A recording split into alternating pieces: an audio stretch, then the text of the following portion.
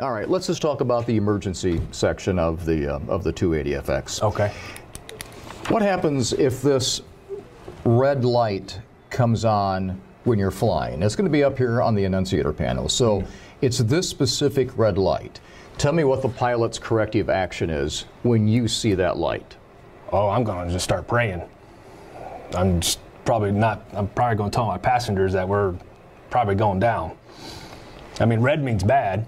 Rotor Tips, brought to you by Helicopter Online Ground School's No-Go Decision Button. When you feel the pressure to fly, but know the right decision is to stay on the ground, hit the hogs no-go and live to fly another day. Our next rotor tip is to know your aircraft. Some of the best applicants that I've seen over the years are those that are really familiar with the Rotorcraft flight manual, the RFM or the POH, whatever you want to call it. Those applicants that show up in their own aircraft, well, they probably have a slight advantage over someone who is renting from the local flight school. This happens to be one of my least favorite statements from the applicant. And that is, well, this is probably the last time I'll be flying this make and model because I'm buying my own helicopter when I get home.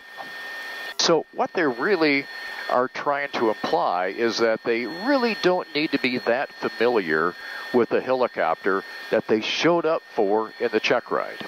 And I want to let the applicants know that this is really incorrect thinking.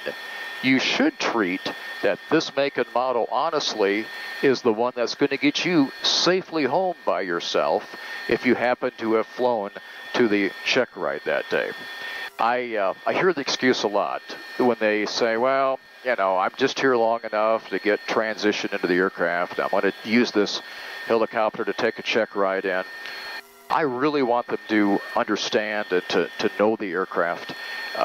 I feel that the emergency procedures in the RFM are very important. I will ask applicants if this specific light illuminates, what does it mean? And what is the pilot's corrective action? Because in the event of an actual emergency, you will not have time to refer to the RFM for guidance. All right, let's just talk about the emergency section of the 280FX. Okay. What happens if this red light comes on when you're flying? It's going to be up here on the annunciator panel. So it's this specific red light. Tell me what the pilot's corrective action is when you see that light. Oh, I'm going to just start praying. I'm probably going to tell my passengers that we're probably going down. I mean, red means bad. So typically, but this red light itself, what does that indicate? What is that? Is that the low rotor RPM? Mm-hmm. Oh, that means that the rotor is spinning way too fast. Low. God, see, I can't even think straight. Low rotor, duh. Low rotor means that the rotor is not spinning fast enough. Yeah, let's just stop here for a second and let's talk about how this is going. You mind if I take a break? Yeah. Can I go to the bathroom or something? Yeah, get going. Hang on. All right.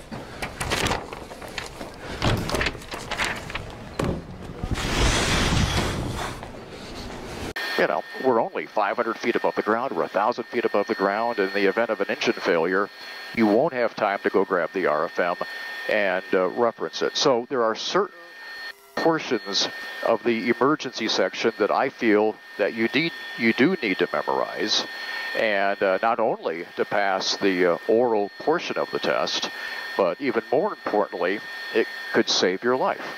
So please know your aircraft.